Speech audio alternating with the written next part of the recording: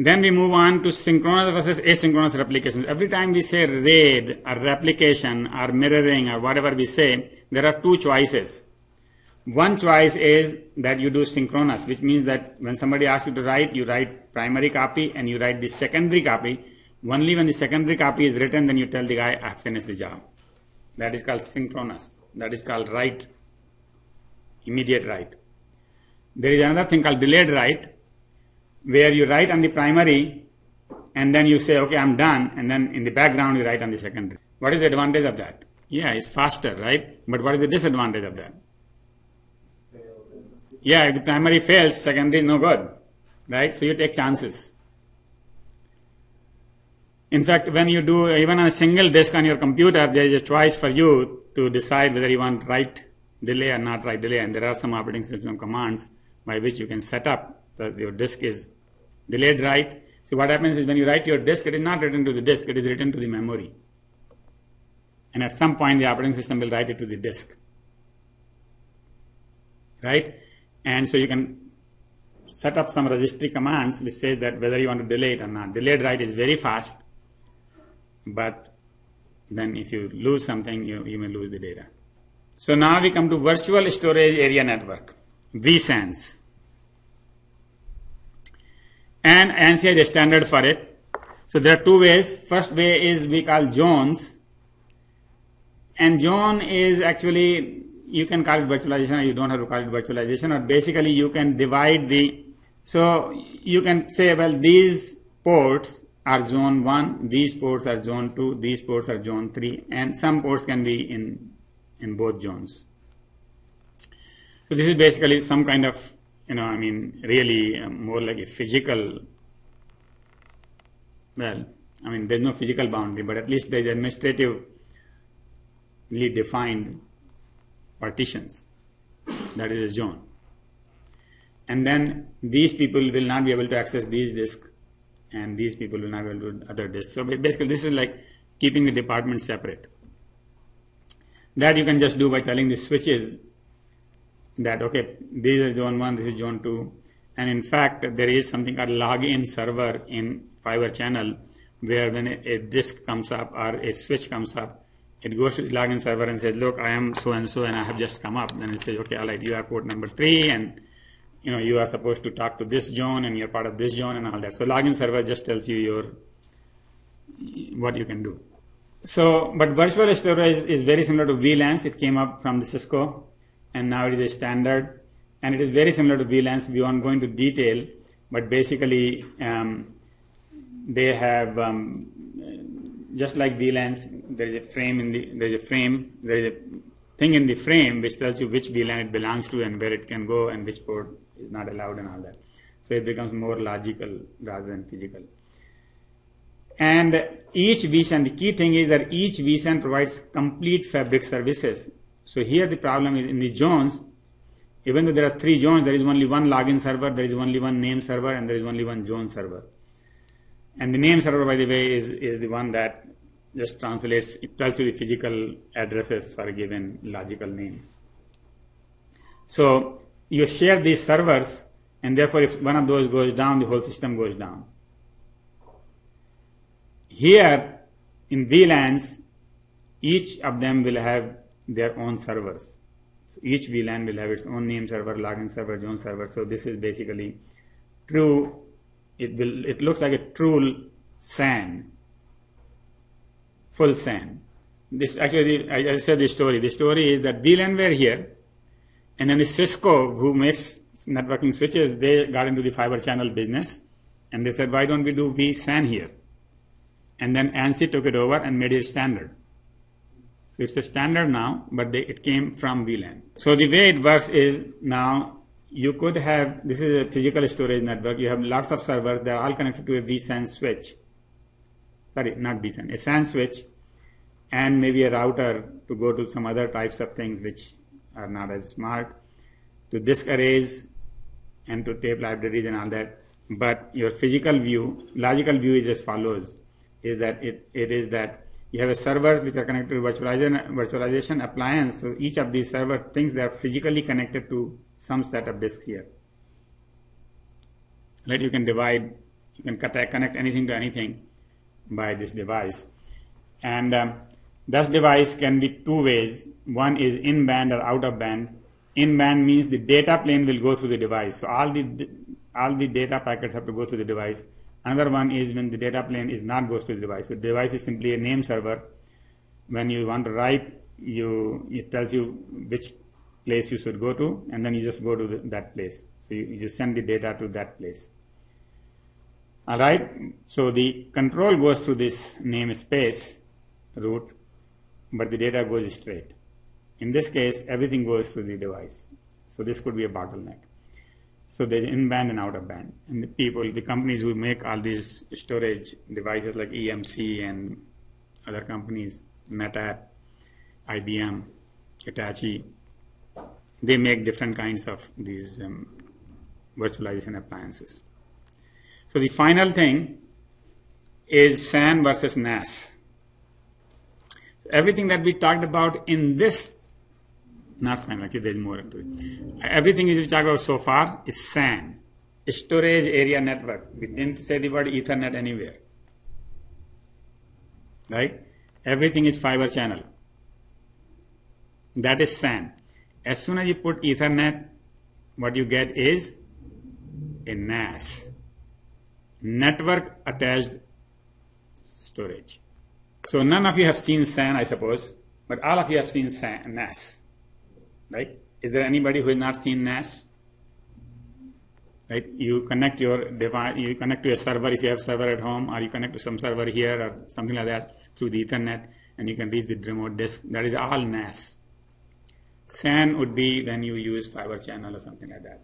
So NAS is connected over Ethernet or the general purpose, which nowadays Ethernet only, and then SAN is fiber channel. So let's talk about NAS. So the first protocol that came up was called iSCSI and uSCSI and VSAN. And so the thing is, this SCSI thing was, if you wanted to reach an SCSI device over IP network, then we need a protocol. IETF went ahead and designed a whole protocol, and there's an RFC whose number I have not put here, but you can find it on the Wikipedia page. So iSCSI, there is a protocol. Basically, you can send your SCSI commands over IP, where they will reach a real SCSI device at the end. So to your computer, it looks like you're writing to an SCSI, but there is some driver which sends it over IP. It requires no dedicated cabling because you can go over the internet and use TCP, and that's the bad part. It requires TCP for end-to-end flow congestion control, and that is very slow. TCP means that one block is lost, which is quite possible. You have to wait for to time out and everything else. And so anyway, but the thing is, it can use the same Ethernet port. You don't need anything, and then there is something called ISNS, Internet Storage Name Service, can be used to locate storage resources. Just like they have name server on the fiber channel, here we have ISNS, which you can look up to see where the disk called X is located. So you reach the disk by its name, but then it has to be translated into an ID at some place, and that is done by ISNS. Then the next one came Internet Fiber Channel Protocol, where you can connect fiber channel over TCP/IP. And so this is a converter. You take a fiber channel packet and convert into IP packet by removing the fiber channel header, putting the IP header, and sending it to the IP device, so on and so forth. So this becomes just IP data. And so this is a converter. This is also uses TCP. And so basically what you have is IP to iFCP. This is iFCP.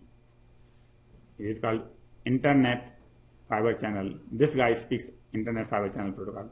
These devices don't. They're just IP devices. This is the device that converts IP packet to fiber channel and fiber channel to IP.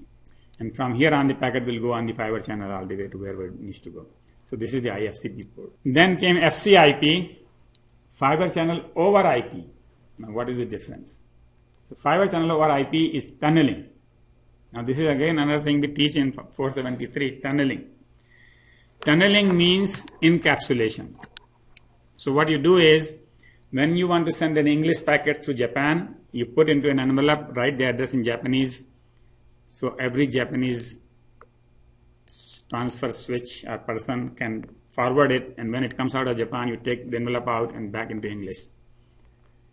Right? That is called tunneling through Japan. Or encapsulation, because you put into an envelope and you put the Japanese address on the top, so that's why it is encapsulation. Same thing you could do for the fiber channel thing. You could take a fiber channel packet, put an IP header on the top of it. So the whole SAN header remains inside. Now, once it becomes an IP header, it can go to the IP network wherever it needs to go. Once it comes out, we take out the IP header and we are back to fiber channel. So this is used to connect two fiber channel devices. Both have to speak fiber channel with the IP network in between. Right? So you understand the difference between FCIP and iFCP. Here, we take out the header, put a new header, send it on. Now, it cannot come back to a fiber channel device because fiber channel information is all lost. Here, the SAN header is saved. It goes to the IP network. Right. And so now when it comes back, everybody understands that SAN packet. All right. Finally, we have FCoE, fiber channel over Ethernet. Now, both of the previous ones used Ethernet. Sorry, both used TCP. And TCP is not very good. So why not just forget the whole IP world? Ethernet can do it all. So we do fiber channel over Ethernet. So maps the FC directly over Ethernet, replaces the layers with the Ethernet. So this is like the first protocol that we talked about. So the headers are replaced and it goes to the Ethernet port and you use it. So this is what is used generally. So today, what you will have in data center is the host may not have any fiber channel port. They will have Ethernet port. The storage will have the fiber channel port. So it will go on the fiber channel. At some point there will be FCoE switch. It will convert into Ethernet. Now the only problem with this is Ethernet, so you cannot really go over IP on this one. So if you have two subnets in between the router, that you cannot do. And so this is designed only for one subnet. Virtual file system. So actually, I think we already talked about this, is that the storage access is either block-based or file-based. Now, file systems are also many file systems like NTFS and FAT32. But there are many virtual file systems, which means that the file systems which are located on a different network. And Windows, we call them distributed file system, Windows distributed file system, which means it is not physically on your disk, on your computer, it is on some other computer, but you are accessing it remotely. That is a virtual file system. Windows DFS. Linux also has a DFS, which is Windows implementation. There is an AFS, Andrew file system from Carnegie Mellon, and named after Andrew Carnegie, who is the founder of Carnegie Mellon. Andrew file system. And then there is a parallel virtual file system, which distributes data across multiple servers to provide concurrent accesses. So this is all just like RAID. The last one is just like RAID, but instead of going physically, you go over a network. So that is the end of this lecture, I think. And the summary is 6 key messages. First is that the iSCSI is a common interface used on storage devices. So you know that. And then there are a lot of other things that are not relevant, which were ATA, SATA, SCON, PyCon. Really, fiber channel is the one which is used in the data center. Right? So that is the storage area network. Then we understood the RAID, which allows, RAID is actually, I discussed RAID here because it does give you a virtual view. You think there is one disk, but there are 4, 5, 6 disks behind it. Right? You think you're writing once, but there are 2 copies being made. So therefore I had to put that in. Then there are many NAS protocols, protocols to go over the network, iSCSI, iFCP, FCIP, FCoE. So you have to know that finer difference between these 4 protocols. All right? What is the difference? Basically, some use IP, some don't use IP. Some can go back to the SAN, some cannot go back to the SAN. SAN is fiber channel based, NAS is Ethernet based. So now you know clearly the difference between the two. And the virtual file system basically allow you to reach files by the network. Okay? A system which is not really, it could be very different from what you see. For example, a virtual file system could allow you to look at a disk which is not local, and you might be able to. In fact, some of them, like I don't know AFS, but most likely it does allow you to just fake a NTFS partition, where at the receiving end it might be stored as some other partition, right? So we don't know what is at the remote end. So that's the end of this lecture. There is no homework. There is a reading list. The third reading you don't have to do because it is not on Safari, but if you can find it, you can use it.